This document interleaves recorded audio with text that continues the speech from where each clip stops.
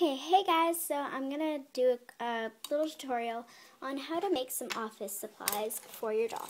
And I got inspired by the Doll Works set from this, and then my friend has the kit. She gave me this, and she showed me her kit, like her book, and in one of the pages in the book, it had like this like clipboard thing. I wish I could show you, but it was like a clipboard thing with like a bunch of these attached to it, and it's like a clipboard thing, and it's really cute, like really cute. You can make it from binder clips and stuff like that. So I'm going to show you actually how to make a clipboard using a binder clip and some cardstock.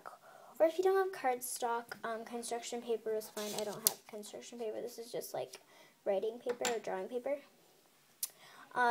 So what you're going to need is some scissors and a ruler. Sorry, I don't have a ruler to show you. I have a huge ruler, but I don't want to really put that on my desk, so yeah.